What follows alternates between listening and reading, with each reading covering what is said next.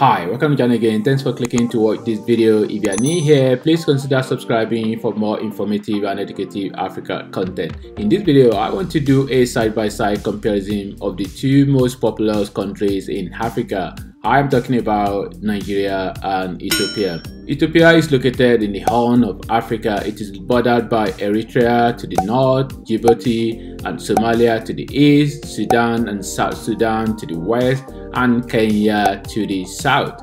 Nigeria is a West African country and shares border with the Republic of Benin in the west, Chad and Cameroon in the east, and Niger in the north.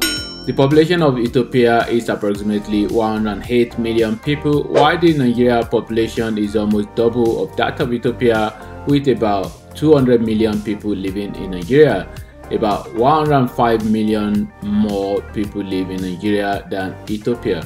Ethiopia and Nigeria are two of the largest countries in Africa in terms of landmass. They occupy position 10 and 14 respectively, but Ethiopia is larger than Nigeria. The life expectancy of Ethiopians is generally much better than that of Nigerians.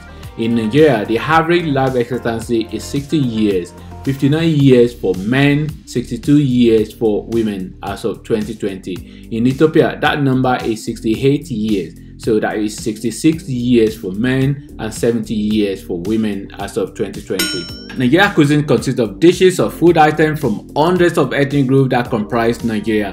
Like other West African cuisines, it uses spices, meat, maize, vegetables and herbs with palm oil or groundnut oil to create deeply flavored sauces and soups. Nigeria's feasts are colorful and lavish. You'll be doing yourself a disservice to not try dishes such as jollof rice and egusi soup in Nigeria. The former's basic ingredients are rice, tomatoes, onion, and pepper. The latter's basic ingredients are melon seed, palm oil, vegetable, dry fish, and stewed meat. Egusi soup is best enjoyed with pounded yam and gari, a popular West African food made from cassava tubers.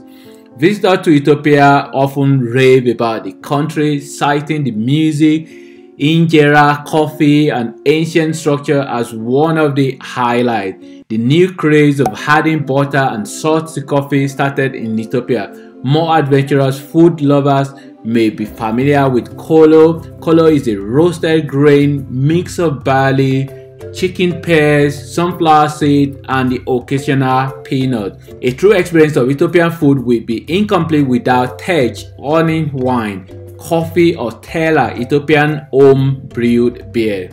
Ethiopia definitely has much to offer to international tourists, from Blue Nile Fall to world-class archaeological sites and friendly and welcoming people. Ethiopia is a country many fall in love with. Nigeria is a pulsating powerhouse and a giant of Africa in every regard.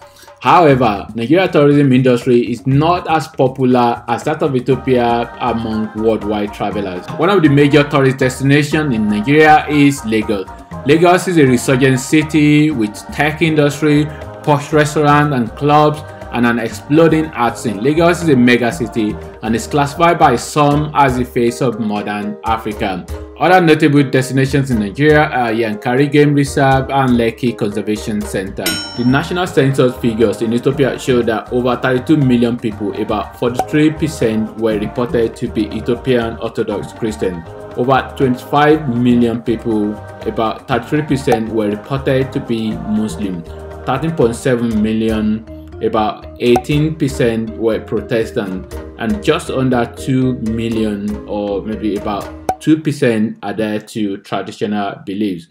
A survey by the Pew Research Center Forum on Religion and Public Life estimated that the population of Nigeria to be about 49% Christian and about 48% Muslim, while the remaining 2% belong to other or no religion. There are some Nigerians who combine indigenous beliefs and practice with Islam and Christianity. Amharic is one of Ethiopian principal languages. The Ethiopian languages are divided into 4 major language groups, which are Semitic, Cushitic, Omotic, and Nilo-Saharan.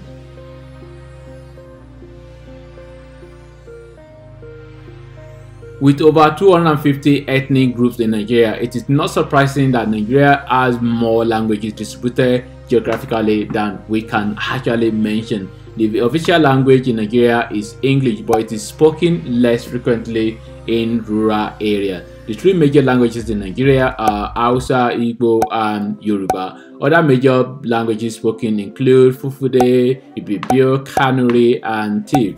I should also mention that a lot of Nigeria speak Pidgin English, or sometimes called broken English. Ethiopia is made up of 80 varied ethnic groups. Ethiopia is one of the oldest nations in Africa and was once home to the islanders, initially comprised mainly of those identifying as Amara, Tigra, and Oromo. The Amara today make up about 27% and Oromo make up about 34% of the population.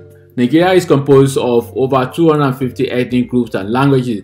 The three biggest ethnic groups in Nigeria are Hausa, Yoruba, and Igbo, with about 22%, 18%, and 15% of the population respectively. The Naira is the currency of Nigeria, while the official currency of Ethiopia is Ethiopian Birr. It is worth noting that Ethiopian Birr is higher than Nigeria, as one Ethiopian Birr is about 9.6 Naira. Nigeria's economy is the largest in Africa. Ethiopia, on the other hand, has been gradually grooming their economy. The future looks bright for both countries economically, but as always, it comes down to governance. Based on GDP, Nigeria ranked 27th largest economy in the world, while Ethiopia ranked 63rd in the world. Nigeria is 13th largest producer of oil according to the US Energy Information Administration. Both countries have their specialty, and obviously specialty is a factor that determines growth.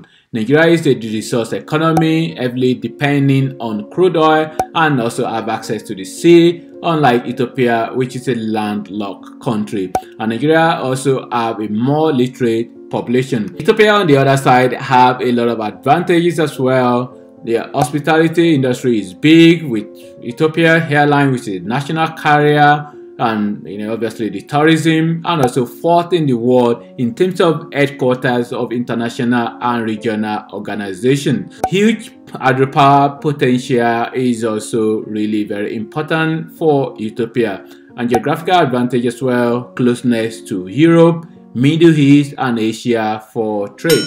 Nigeria was colonized by the British and gained independence on October 1st, 1960. Ethiopia was never really colonized. Ethiopia is unique among African countries. The ancient Ethiopian monarchy maintained its freedom from colonial rule, with the exception of a short-lived Italian occupation in 1936.